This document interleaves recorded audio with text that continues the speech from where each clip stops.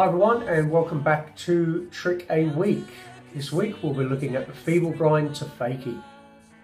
Now, this is one of my favourite tricks. Anybody that skates with us will see us do these all the time.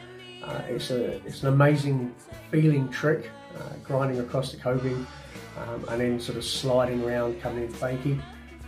And I actually think it's easier than the stationary version. So this is a mix of a slide to fakie, a feeble grind and a feeble to fakie. Approach the coping with enough speed for a slide to fakie, but slightly carving. As you reach the coping, push your front foot forward as you would for a feeble grind, but don't turn your head and your shoulders.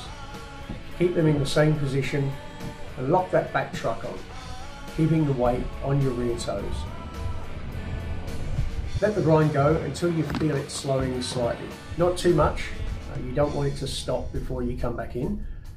Now it's time to come in, keeping your body still and square to where the board will come back in underneath you. Put slightly more pressure on your rear toes and release your front leg, raising the board so it can clear the coping.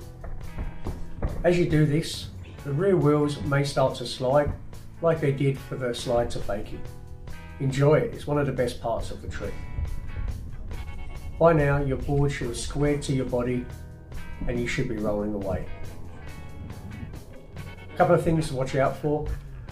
Locking in that rear truck, definitely a must. If you don't get the truck on, all sorts of manner of things can happen. Keeping that body ready to come back in, so keeping your body square to the board as it comes back underneath you. So I really hope you enjoyed that video. If you did, please hit the thumbs up button. Don't forget to subscribe for future videos. Please leave any comments below.